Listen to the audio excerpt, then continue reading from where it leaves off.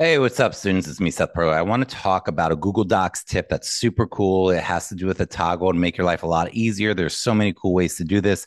When I'm working with students with executive function challenges, we often work a little bit on project management, note taking, things of this sort, or writing essays and papers. So, what I'm going to do is I'm going to do a screen share here and I'm going to show you how this works. Essentially, what you're going to do is you're going to open up a Google Doc and we are going to change this Google Doc so we can have a toggle, which means that if I'm just going to use the example of writing an essay, and it doesn't matter if you're in fifth grade or if you're in college, this is super cool.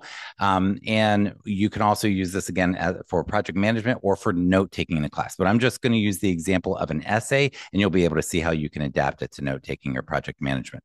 So, what we're going to do here is we're going to go into a document. We're going to give the document a name. We're going to call it Hi. All right, we got a document called Hi. I'm going to change there. There we go. Now it's called Hi. I'm going to go to File and I'm going to go straight down here to Page Setup. Obviously, if you're watching this, you might have to click pause as you're watching this video to do these things. Here we go.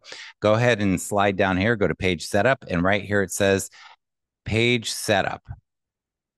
What we're going to do is we're going to click this little thing here called page list because it has to be on page list in order for you to do this.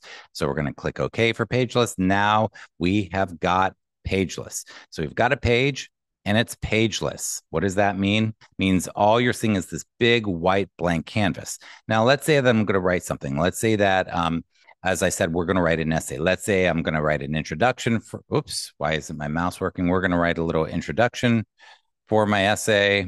And maybe in that introduction, I'm going to put like the theme and I'm going to put the opening set, the hook and whatever. So I'm putting some stuff into the intro. Then I'm going to do my body section one. So, right in your introduction, as you all know, whether your introduction is a paragraph or whether it's 4 pages and you're writing a big college paper, the introduction is the first thing that happens. And then we have usually body one, body two, body three. And the introduction says, Yo, what's up, world? I'm writing you this thing. And it's going to tell you 3 things oftentimes. So those are your 3 body sections or body paragraphs. And then I'm going to do a body two. And then I'm going to do a body three.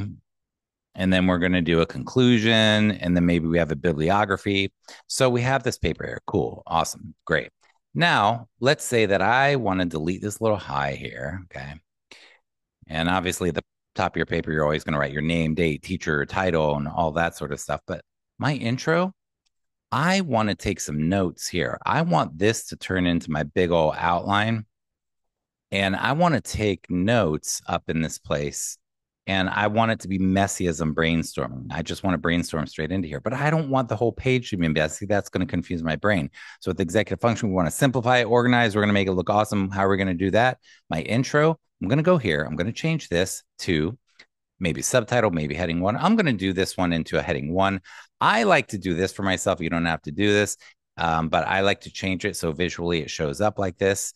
I'm just showing you how I do it. Then I'm going to go back to heading one. And I'm going to say update heading one to match. That's going to make sure that all of them do the same thing. Now I'm going to make my body one into a heading one. I know I'm talking fast.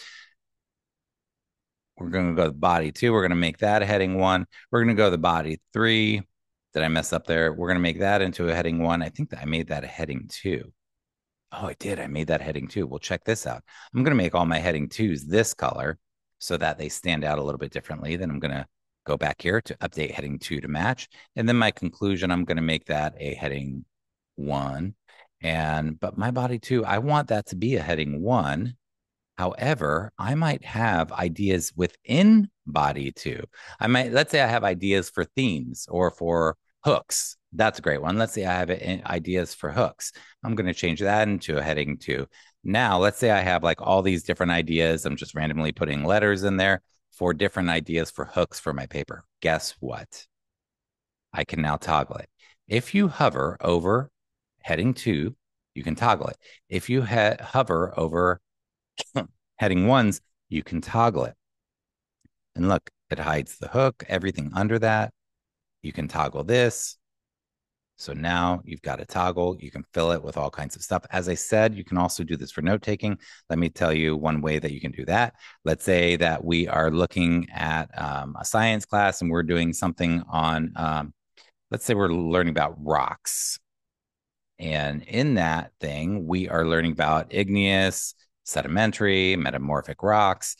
Then you can put all your notes about igneous rocks, for example, under set number 2.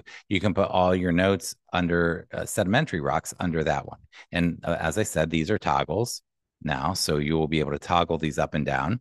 And then you can even put them where you can say, let's say the date. Let's say the date was October 4th, and you can organize your notes that way. This is a brilliant way to organize a ton of notes.